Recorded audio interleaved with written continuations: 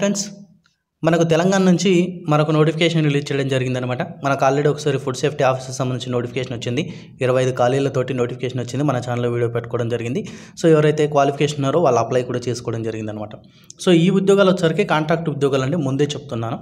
కాకపోతే మనకు government authority నుంచి మనకు అంటే మామూలుగా ప్రైవేట్ సెక్టార్స్ నుంచి కాకుండా గవర్నమెంట్ అథారిటీ నుంచి రిలీజ్ అయిందనమాట. ఇది మనకు వచ్చరికి బస్తీ దవాఖానలో ఉన్నటువంటి ఉద్యోగాలు, మెడికల్ ఆఫీసర్, స్టాఫ్ నర్స్ ఉద్యోగాల భర్తీ కోసం ఈ నోటిఫికేషన్ వచ్చిందండి. మనకు మెడికల్ ఆఫీసర్కి వచ్చరికి 42,000 రూపాయలు జీతం ఇవ్వడం జరుగుతుంది. ఇక స్టాఫ్ నర్స్ ఉద్యోగాలకు వచ్చరికి 21,000 రూపాయలు పర్ మంత్ అనేది శాలరీ ఇవ్వడం జరుగుతుంది. స్టాఫ్ నర్స్ 31 ఖాళీలనే, మెడికల్ ఆఫీసర్ 21 పోస్టులు ఇచ్చారు. ఈ రెండు కూడా కాంట్రాక్ట్ పద్ధతిలో భర్తీ చేయడం జరుగుతుంది. ఇక మెడికల్ ఆఫీసర్ ఉద్యోగాలకు వచ్చరికి 18 నుంచి 40 సంవత్సరాల మధ్యలో వారు అప్లై చేయొచ్చు. స్టాఫ్ నర్స్కి వచ్చరికి 18 నుంచి 39 సంవత్సరాల మధ్యలో వారు అప్లై చేసుకోవచ్చండి. జూలై 1, 2020 నాటికి ఏజ్ అనేది చూడడం జరుగుతుంది మనకు.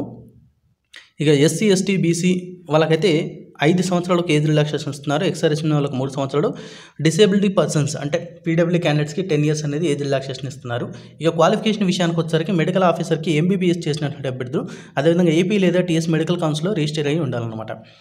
స్టాఫ్ నర్స్ ఉద్యోగాలకు జీఎన్ఎం లేదా బీఎస్సీ నర్సింగ్ చేసి ఉండాలి, నర్సింగ్ కౌన్సిల్లో రిజిస్ట్రేషన్ అయ్యి ఉండాలన్నమాట. సో వీళ్ళు మాత్రం అప్లై చేసుకోవడానికి అవకాశాన్ని వీళ్ళు కల్పించడం జరుగుతుంది. ఇక సెలక్షన్ విషయానికి వచ్చరికి రాత పరీక్ష లేదు, ఇంటర్వ్యూ లేదు, ఫీజు లేదు, ఈ 3 లేవు అనమాట.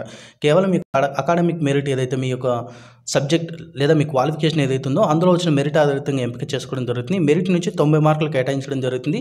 మొత్తం 100 మార్కులకు సెలక్షన్ అయితే ఉంటుంది. ఇక 10 మార్క్స్ వచ్చరికి ఏజ్ పరంగా 10 మార్క్స్ అనేవి కేటాయించడం జరుగుతుంది. ప్రతి 18 సంవత్సరాల నుంచి ప్రతి 1 సంవత్సరానికి 0.5 మార్క్స్ అనేది యాడ్ చేయడం జరుగుతుంది. ఫర్ ఎగ్జాంపుల్ 20 సంవత్సరాల అభ్యర్థి అప్లై చేసినట్టే 1 మార్క్ యాడ్ అవుతుంది. 22 ఉన్నట్లయితే 2 మార్క్స్ అనేది యాడ్ అవుతుంది. ఈ విధంగా మీకు ఏజ్ని బట్టి కూడా మార్క్స్ అనేది యాడ్ అవ్వడం జరుగుతుంది అనమాట. సో ఇక సెలక్షన్ ఇక్కడ యూనిట్ ఆఫ్ అపాయింట్మెంట్ ఏ విధంగా ఉంటుందంటే మెడికల్ ఆఫీసర్కి అయితే స్టేట్ వారీగా మీరు ఎవరైనా కూడా పోటీ పడే అవకాశం అయితే ఉంటుందన్నమాట. ఇక స్టాఫ్ నర్స్కి అయితే జోనల్ వారీగా పోటీ పడే అవకాశం ఉంటుంది. మిగతా జోన్ వాళ్ళు అప్లై చేసినప్పటికీ వాళ్ళు నాన్ లోకల్ కిందకి రావడం అయితే జరుగుతుందన్నమాట. సో అప్లికేషన్ ఫామ్ అనేది ఇందులోనే ఇచ్చారు మనకి ఇక్కడ. అండ్ దీని యొక్క వెబ్సైట్ కూడా ఇచ్చారు. డిస్క్రిప్షన్లో అన్నీ కూడా నేను మీకు ప్రొవైడ్ చేస్తానండి. మీరు రిజిస్టర్ పోస్ట్ ద్వారా పంపించాల్సి ఉంటుంది.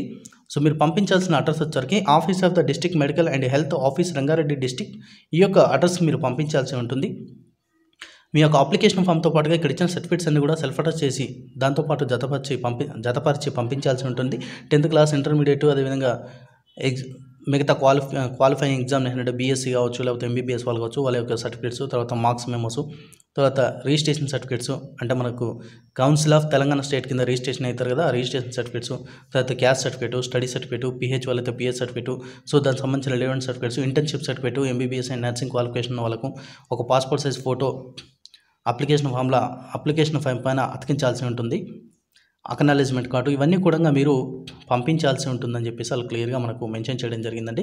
సో ఇది ఫ్రెండ్స్ ఈ వీడియోకి సంబంధించిన ఇన్ఫర్మేషన్. డిస్క్రిప్షన్లో లింక్ అనేది నేను ప్రొవైడ్ చేస్తాను, వెబ్సైట్ కూడా మీకు ప్రొవైడ్ చేస్తాను.